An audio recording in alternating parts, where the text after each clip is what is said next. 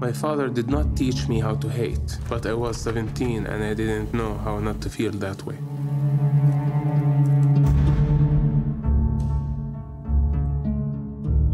We wanted to recruit people like him. When I bring someone to the meeting, basically, I'm destroying his life. What was important is to bring this guy. He asked me, would you work for us? And I thought, is this guy like out of his mind or what? You need to make him betray his own people. They needed someone like me, so I played the game.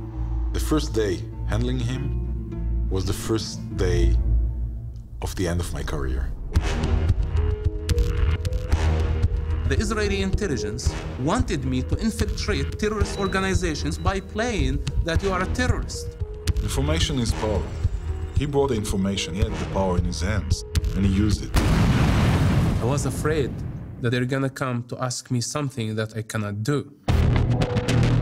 You can't assassinate his father and keep him as a source.